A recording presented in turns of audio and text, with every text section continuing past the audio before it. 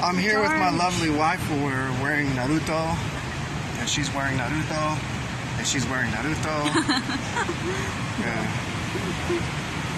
Yeah.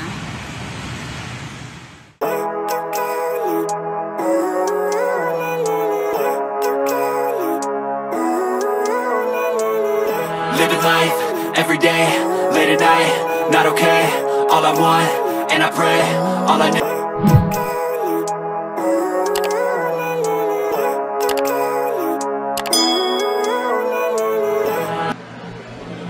Hello, greetings from the Philippines.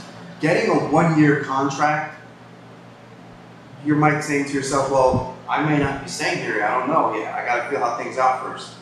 Okay, so if you're one of those people that you want to weigh things out first and check it out and see for yourself if it's some place where you want to stay long-term, then that's completely understandable. And by all means, go ahead. Stick with the Airbnb. That's probably your best source, really, in terms of living accommodations for a short period of time. But what I also wanted to mention too was, for those of you who are going to meet a Filipina and say, hey, look, if I like this girl, I'm going to consider living here. Yeah, that's fine. A lot of mixed messages like, oh, you have to have a lot of money, and if you save $20,000. I really don't understand why people just don't think of, okay, well, my sources of income, what were they in the States? I'm not talking about retirees. If you're a retiree, this is not directed at you.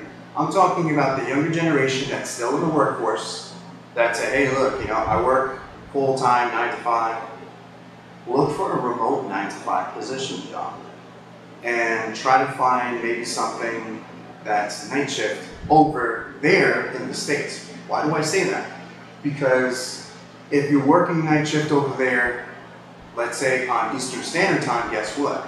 You're working daytime here. And believe me, daytime will definitely be a lot easier than doing night shift like I'm doing now. So I would strongly suggest to look for a remote position. If you're a freelancer and you want to earn like 18 to 25 bucks an hour, there are tons of things that you can find online to have sources of income. Now, why do I say online? Because you don't really need to do anything at the office. You can just take your work with you.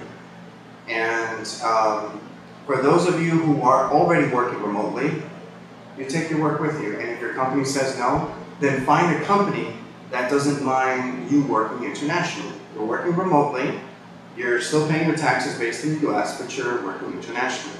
It's just really trying to utilize your resources. You can cultivate Indeed, Career, MonsterJobs.com, other platforms that you can use, career builders. If you can find something working online, and even if it's like making $500, $600, or even $700 a week, that's more than enough to live here full time. I don't know, maybe you're working 9 to 5 and you want to stay here 6 months, wait out, then that's fine. Alright guys, thanks for watching. If you found this video informative, please give it a thumbs up, hit that like button, and subscribe, and notifications for more videos to come. Thanks.